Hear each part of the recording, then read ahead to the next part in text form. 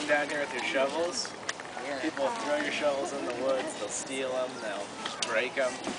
Wheelbarrows, same thing. I think I've lost about at least 10 shovels down a few here. days ago when they did come through and plow through here, we had a couple shovels in a wheelbarrow that went missing. We don't. Well, no, but like me and Stuart, we were just like riding here, and we put our shovels in the forest, and we came the next day. We saw tire marks of the Redmond like vehicle, and we were looking where our shovels were. They weren't there, and we haven't found them since. It was like 5 shovels. So.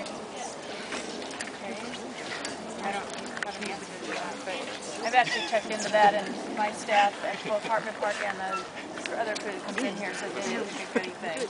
They picked up one rusty, broken wheelbarrow that was off the side. They said it was a non-functioning. But like the first garbage that you guys came in and like took down the jumps on the right, we had like this yellow wheelbarrow, and when you guys came and did it, it was back like hidden, and somebody moved it, and like we were like, well, where'd it go? And we thought you guys took it, but then we found it in the forest, like 50 feet back that way, and it's like, well, why? How did it get there? Put it there. Okay, a couple more comments so we can wrap things up. I'm not saying it's all your guys', like you guys are taking the shovels, but it'd be great if we could have like a loft, like little shed or something like that, where you could keep them all in one place and have a few people have keys or the combination for it kind of thing. There's one of those at Colonnade. There's also one of those at Green Lake. So, I mean, it's like, the thing is those who have the lock combination or the key, they get to dig. Or the group gets to dig when that's unlocked, unless you bring your own. Which a lot of times you can bring a broom to Green Lake to sweep the jumps or something like that. But other than that, you'd have to bring your own stuff. And when there's other people there, they might say, hey, don't dig or don't do this or that jump's fine, or depending on the situation of the jumps. I think as far as the tools go, right, to show respect for the city and the property is if you brought them home.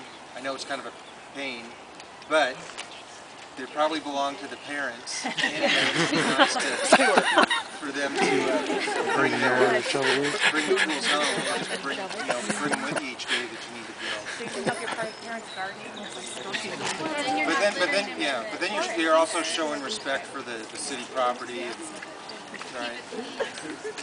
Okay, a couple more comments back there, and we'll wrap things up. Yeah, up there. Like, we're even walking home. Like, well, we don't know what's like been going on. You know, there's been a ton of clearing up top here. We were kind of just curious. Every day we come out, we walk back this way. What's that? There's been a bunch of group parties. The Blackberries.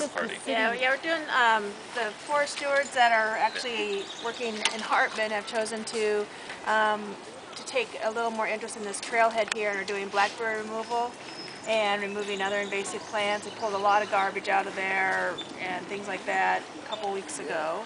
And if replanting is required, then we'll be replanting in the fall. Yes. Well, I know you guys are doing that stuff, but what's going to stop that from coming back? Like, we need kind of like, if we're going to build something that's like accessible to what you're saying before, to like the 911 agencies, why don't we build it like a little closer to the street so they can kind of get there, get their stretchers in and stuff, and then we won't have to worry about the blackberries and all that stuff coming back, and then we can refill what we've got here and we can kind of make it accessible to everyone. Well, I really appreciate everyone's